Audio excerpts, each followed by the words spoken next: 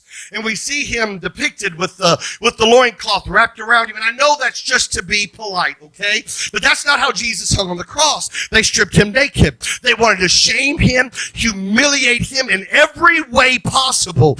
And so to have this man stripped and beaten and left bleeding on the side of the road was unbelievable. And so all of a sudden, here comes the priest. Now, again, I think it's interesting because there are so many parallels to our Christian walk and who Jesus is to us in this story. It is unreal because the thief came and stripped him of his glory.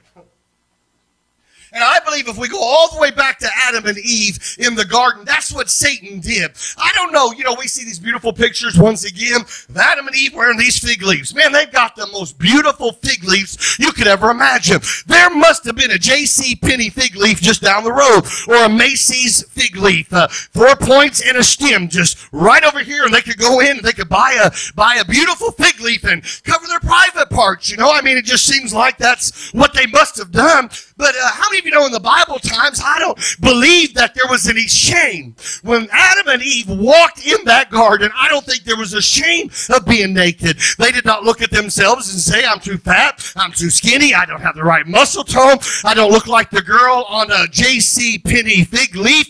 And she didn't judge herself according to any of those things. She just walked in the glory of God. And their covering, I believe, according to the Word of God, was the glory of God. And the enemy didn't want to come and make them see themselves naked. He wanted to come and take the glory of God away from them. But at the cross, Jesus came to bring the glory of God back to us. I believe the church has got it mixed up. We're seeking all of these things. But what we need to seek is the glory, God's manifested presence in our life. And man, when we get into glory, stuff's going to start happening.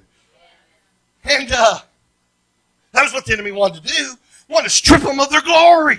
Take God's presence away from them. And all of a sudden, we get into all the logistics of it, but Adam and Eve, the fall comes. And God comes walking through the garden. Do you think God, when he's talking to Adam and Eve, does not know what has transpired? He knows. Adam, Eve, where you at? I think if I would have been in that moment, and I would have realized, I don't think I'll ever be able to walk with God this way again. I think I would have been at his feet, crying out, God, I'm so sorry. I've messed up so bad. I've fallen so short. But they cried out, God, we've hid ourselves because we're naked. We've lost your glory. It's like Samson who shook himself and there was no one. He says, well, who has told you these things? Well, the woman is eating fruit. And she convinced me to eat the fruit. The snake, the deceiver, has told us all these things and brought this knowledge into our lives. So God being God recognized they need a covering. Every one of us need a covering. That's why God gives us a pastor. And River of Life's got an awesome pastor because God recognizes you need a covering. You need a covering. I know in the house, the family unit, God gives us a covering. That is, that husband covers that family and prays for that family. And pastor gets in the glory for us and comes in and brings the glory to the house and teaches us how to walk according to the Word of God so that glory can be restored in our life again. And God comes walking in, Adam, where are you at? You've lost your glory, son. And so I believe God went and found this beautiful animal and he spilled its blood. And he brings that blood-covered cloak to Adam and Eve, and he covers their nakedness with that blood. Once again, talking about the very thing that Jesus did for us at Calvary. The Lamb of God's blood was shed, and that blood covered our shame. It covered our nakedness. There he lay. There he was hanging on the cross naked. But that nakedness covered our shame and our humility and our humanity to say that you no longer have to have fear to come in the presence of God again. You can come and experience his glory. The veil was ripped. And there's no longer a separation between us and God. And the thief came and stripped them of their glory. And so the thief came and stripped the Samaritan of his glory. Took his clothes off and beat him, wounded him, broke him. And all of a sudden, I believe if somebody help me, I believe the priest comes by first. Is that right? Priest makes his way by, and he looks and recognizing if I touch him, I might become unclean. And so he comes and he sees him, and he goes way to the other side of the road. That's what the priest represents religion. That's what religion will always do. Religion will go to the other side of the road and get as far away from that dirtiness and that shame and that nakedness as possible, because they don't want to get any of that on their life. Friend, we have got to be a church that reaches out to the broken, that reaches out to the naked and the destitute and the sad and the broken and those that have nobody else. You might be the only Jesus they ever see. We had a lady, 2001, that summer, we had an awesome revival breakout when we first started pastoring. We've just been there since, I guess we've been there since March. I've been there since March. And in April, we had a revival, and God moved and did some things, but we had a breakout revival in the month of June. We went the whole month of June. We had revival every day but Saturday. People came from everywhere. We went down to the Salvation Army. I don't know how active the Salvation Army here, but in Waterloo, it was amazing. Salvation Army there had all kinds of people that were displaced and hungry and had no place to live. We'd go down, pick them up, bring them to church. And we got them saved and got them full of the Holy Ghost and got them jobs and helped them get houses. Well, now, not all of our growth came from those places, but a lot of it did. So we literally went from a church of about 15, 20 people to, by the end of the summer, I think the last service, first Sunday of September, we had about 150 people, and we had grown from, again, 15, 20 people to 150 people from March until September of 2001. We were a mess, though. I mean, we had fights breaking out in the parking lot. They were unchurched people. I mean, listen, we had some folks get into a fight out in the church parking lot. We had this big pine tree, and this one girl grabbed this other girl by her weave and grabbed the weave and threw it up in the tree. That weave was in that tree for months. I didn't know what it was. I had no idea. I thought, I ain't touching that. I don't know what that is. And somebody's like, Pastor, that's a weave. And somebody says, what's a weave? You know, it's something you put in your hair. You know, I don't have a weave, you know, but never had a weave, you know. Pastor, you got a weave. But so man, we had some stuff. We had this old skinny guy, skinny messed up guy, messed up in life, and had these two girls fighting over him, and they got a fight over this guy out in the foyer of the church. And I had to go to him. I had to break it up. And this one lady, she came in the sanctuary yelling at folks. We had revival now. You ain't got revival until hell gets stirred up. When hell gets stirred up, you know you've had revival. Man, we had hell stirred up all around us, you know. And these two girls are fighting in the foyer, and I had to come in and break it up. And the one just would not stop. And she came back the next night and grabbed the girl in the foyer again. And I went to her, and I told her, listen, I love you, but if you can't behave yourself, you can't come back. You know, somebody said you told them they couldn't come back to church. There comes a time when we got to draw a line and say, if you're going to cause trouble, we just need to tell you goodbye. And it wasn't like she was chewing gum, okay? She was beating people up. All right, don't judge me. I felt that little judginess going on. Somebody online probably. And I said, I love you, but if you can't behave yourself, you can't come back. The next night, she snuck in a group of people. Now, I'll have you know, she grabbed that girl coming over some old skinny man. Didn't have no job. Didn't, was struggling. He was mean, on drugs, and there they are fighting over this old guy. I'm like, why don't you both throw him out? And so I finally started a fight again. I went to her and I told her, sis, listen, I love you, but you can't come back acting like that. You know, so you're just going to have to find yourself another church. I guess that did it. She got mad at me and didn't come back. Well, I told her not to come back, so I don't know who won that fight. But she sure showed me. So in the middle of this, we got this precious young lady. Come on, don't judge me, y'all. Can we just be okay tonight? We just, I grew up on the south side. I don't know what that means around here, but that was the bad side of town where I grew up. You know, we had people, having gun and knife fights out in front of my house all the time. It was regular business. That was just the order of the day. So as a pastor, I drew in a rough crowd, okay? But we got them saved. full of the Holy Ghost. And it took some time, but they got cleaned up, you know. You know, it's rough when you can't let folks testify because they're going to cuss. You got to tell them, you can testify, but don't cuss. You know, they're like, Pastor, we don't cuss. We do.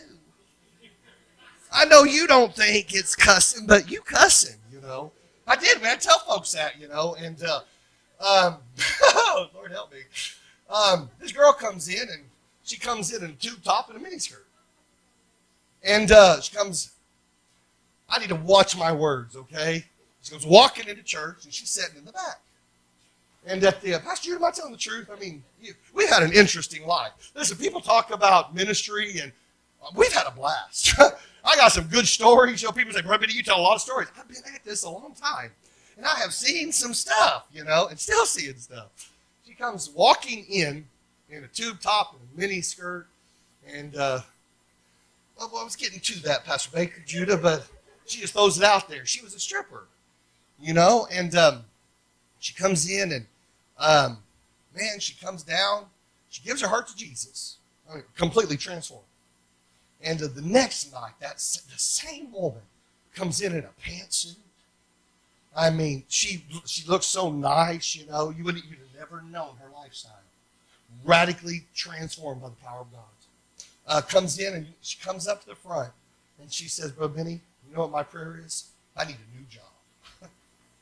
And that's something completely transformed by the power of God, Pastor Scott. We got to reach those people. We had to go through some fights. You know, I had to play referee a time or two. You know, we had one night in youth. There was a young person that went after. I'll just be honest.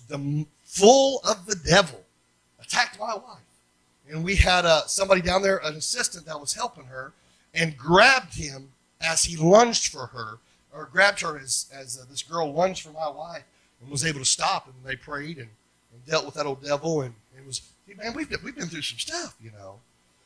So we got to reach those people. We got to. Somebody's got to reach them. But the religious religious folks will never reach them because they don't care. That's beneath me. I probably shouldn't tell this, but being me, I'm gonna tell it anyway. We had a guest come to the church one time years ago, and we oftentimes in my ministry, people give me stuff. Okay, they'll give me things. They'll give me necklaces, rings. I've got gobs of rings that people have given me. I got this watch. Scott, I have this every time I preach. It has fallen apart, as you can see. The faces broke off of it. I had a new band put on it, and the band broke again. I've carried this for years. An old prophet gave this to me. I said, Brother Benny, this has been around the world with me as I preach the gospel. So I want to give this to you as just a symbol of that anointing. It was intact when he gave it to me. And he said, but as a symbol of the anointing, he said, I want you to keep this on your person whenever you preach. Carry it everywhere. Just a little reminder of how good God is. And it's generosity. Generosity. People have a heart of generosity. And the Bible says that this man on the side of the road, this religion, just went walking by. Religion will leave you where you are. When the Spirit of Jesus comes by, the Spirit of Christ, things will change. And then we have, see, the spirit of religion would have had us just leave that girl alone. The girl that was fighting with the other girl, she stayed on, was with us almost to the end. She left for about a year. She backslid. Came back right before we left and apologized and repented. Pastor Scott, I'll never forget what she said to me. We went to Olive Garden and had dinner. And she'd been with us a long time. I mean, we'd seen her kids have kids and brought in grandkids, and you know, they meant a lot to our family, and they just left one day. I didn't know what happened. They backslid, and I didn't know. This is why she comes to me and she said, Brother Benny, would you still be leaving if we were still here? And I said, well, I don't know how to answer that. I said, you know, I don't know how God made this decision, but I'm following the Lord. It's not dependent upon you being here or not. And she looked at me and she started crying, and she said, you don't know how many times you came to me in my dreams. And maybe some folks don't understand that, but many times I've had dreams where my pastor has come to me and instructed me. And many times the Lord will come to us the spiritual authorities figure and talk to us and give us direction, and so that we'll have an understanding that he's there to help us, you know. And so, and then when we left, but most folks would have decided, I don't want them fighting folks in the church. We brought order, correction. It was hard. Man, those first few years were tough. You know, I think we had to ask 6 people not to come back to the church. Well, most folks are out trying to get people to come in. We had to go to folks and say, we love y'all, and we want to reach you, but you're a troublemaker. Seriously, that's tough stuff. You know, but the Bible says to mark those that cause division. So, but religion will leave you where you are. Religion don't care. Don't care if you're hurting. Don't care if you're broken. Don't care if you're offended. Just leave you where you are. And then the Bible says, and then what's the next person that came by? Levi. Levi comes walking by. That's tradition. Tradition will leave you right where you are. Tradition will tell you it matters about how long your hair is. Religion will tell you it's what kind of clothes that you wear. Religion will tell you it's this way. That's the only way we can do it. How many of you know religion never saved anybody? Religion does not save us. Now, I believe in traditions, okay? We have good traditions. A friend of mine preached a message. He went through the law of God and separated the things that were law and the things that were tradition. And as he separated, he found out there wasn't so many things that were so hard as he thought after all. Because there were so many things that we had made law or gospel that were simply tradition. You're untraditional tonight because you're meeting on a Saturday night. That's not traditional church. Now, more and more churches are doing that, and I'm thankful for that. I think that's awesome, you know. But this it's not traditional. Growing up, I was taught that you had to wear a black suit and a white shirt and a black tie, and if you didn't look like a mortician, you could not preach the gospel. I remember one time I went to my mom and I said, well, the pastor got a new tie today. And she got on to me and said, don't say that. And I said, why? And she said, because people might think he's got money to buy a tie. As a little kid, I thought, that is the silliest thing I've ever heard in my life. Nobody cares if he's got money to buy a tie or not. I sure don't. Tradition. Tradition will keep you right where you are and not care. Tradition doesn't care about your family. It doesn't get people saved. Now, I'm just going to be real, okay? So I believe in holiness. I do. I believe we should strive for holiness. But there's a fine line between being religious and being holy. But I think when we're, just hear me, okay? We're trying to be holy. And we err just a touch on being religious, but we're trying to be holy. I'd rather do that than have that anything goes kind of mentality. I know there are a lot of folks that might disagree with me on that. But I would rather be known as the guy that prays, and I read my Bible, and I study, and I seek God, and I fast. And, coming in this weekend, I've been telling my wife I start a fast tomorrow night. And, I don't say that to build Benny Baker up. I say it because it's relevant. But I start a fast tomorrow night. It's just a 3-day fast, but I'm looking forward to it. Because I'm going to take 3 days away, Pastor, and I'm just going to tuck myself away, and I'm going to seek God, and I'm going to get in His presence. And if that's religion, then call me religious. But that's not religious. I am pursuing God. I am a man in pursuit. And we've got to recognize the difference between a person in pursuit, because I know folks who think if you don't drink, you're religious. If you don't cuss or curse, you're religious. And that's silliness. I know there are people that think if you don't dress a certain way, you're religious, or do a certain thing. Listen, I was free in a tie, and I'm free outside of a tie. It don't matter to me. I go to churches that do it all. I usually have to go in. I have a tie and a suit out in my car. Because if I go into a church and the pastor's wearing a suit and tie, guess what? I'm changing. Come on, don't get mad at me. I'm not trying to fit in or be fake. I want to be me, but I also want to honor the house. And usually I'll text the pastor, what do you all wear? The other week I texted a pastor, this way he tells me. I said, what do you guys wear, on Sunday morning? He said, Brother Benny, I am 5 feet tall. And he says, I am 5 feet around. He said, so he tells me, he said, could you see me in a suit? I know what to say because I'm laughing by now, and I'm like, I don't know. Trying to be political, I don't know. You don't wear suits? Because he still not answering my question, He's like, man, last time I wore a suit, I looked like a penguin. And he said, so no, buddy. He says, I wear some jeans. He says, I can't find jeans my size. I have to roll them up. And I just wear sweaters. And, I mean, he's got me tickled, you know. And, you know, he's like, if you want to wear a suit, wear a suit. If you don't want to wear a suit, don't wear a suit. But if you expect me to wear one, buddy, I ain't wearing one, you know. And he said, I used to try and do that. And he said, but, you know, he said that the cuff of his pants was the size of his waist, you know. I better move on. But religion will throw that man out. Religion will say he can't be anointed. Tradition will say that man can't be anointed and can't do what God's called him to do and be who God's called him to be. Religion and tradition will leave us where we are. But then all of a sudden, a Samaritan comes walking by. And this is where I learned something I never learned before. So what is a Samaritan person? We know, well, that's a person that comes from Samaria, right? We know that Jesus met a woman at a well, you know, who was a Samaritan. And so there's lots of Samaritans throughout the Bible, but this is a good Samaritan. And so he's different than other folks. So what it is when a Gentile man when a Jewish man is with a Gentile woman and they reproduce and that seed goes into the ovary of a Gentile woman, it produces a Samaritan. So think about this for a moment. When the seed of a Jew gets into a Gentile, it produces a Samaritan. That is a picture of us in Christ. That's a picture of that Christian. And so here we are. We're walking by. We see that person in need. God has blessed us. God has done great things in our life, and we can help him. So we go and we load him up and we clothe him. We cover him up. How many of you know love covers a multitude of sins?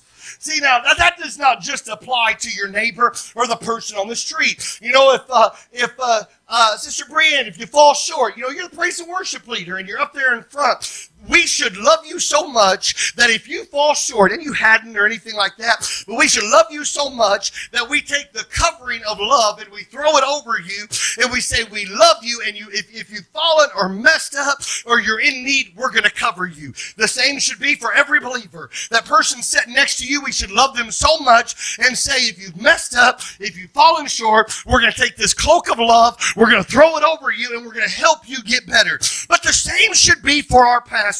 We should have so much love and compassion for our pastor that we should say, maybe you fell short, or I didn't agree with something or whatever, but we are like that good Samaritan man where the seed of a Jew got inside of a Gentile, and we took that cloak of love, we threw it over him and said, no matter what, I love you. That's God's picture of love, of being a good neighbor. And so the Bible says that he picked him up, he put him on his animal. I don't know what his condition was. He was filthy, he was bloody, he was beaten. At this point, people had walked by, some time had gone by. He had probably soiled himself, he stunk. But he loved him enough to pick him up, put him on his animal, and bring him to a safe place. And the Bible says, now I'm almost done, okay? You ready? Hold with me. Who'll hang with me just another 5 minutes? 5, 10, 15, 20. I got plenty of time. I'm good.